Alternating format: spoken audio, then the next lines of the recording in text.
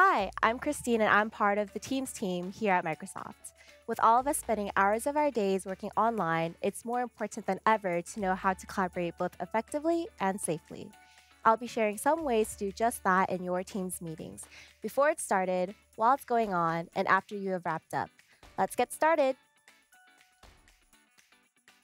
Before your meeting starts, use the pre-meeting settings to be set up for success.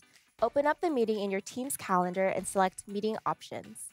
From the pop-up, adjust your settings by choosing who will be able to present and who can bypass the lobby.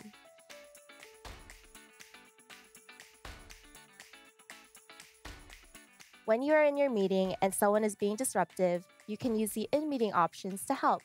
From here, you can temporarily mute participants yourself or even disable their mic and camera for the rest of the meeting. If you are too busy, you can also promote a trusted teammate to join you as a presenter to help manage the meeting while you're leading it. After your meeting is over, if someone is no longer involved in your project, be sure to remove them from your future meetings and conversations. Open up your team's calendar and click on the team meeting you are trying to manage. Click the X next to their name in the invite list to remove them.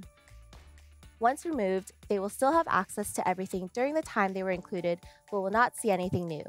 These are just a few ways you can host safe and effective online meetings. Try it out and see what works best for you. For more Teams tips, how-tos, and to see what else is possible with Microsoft Teams, subscribe today.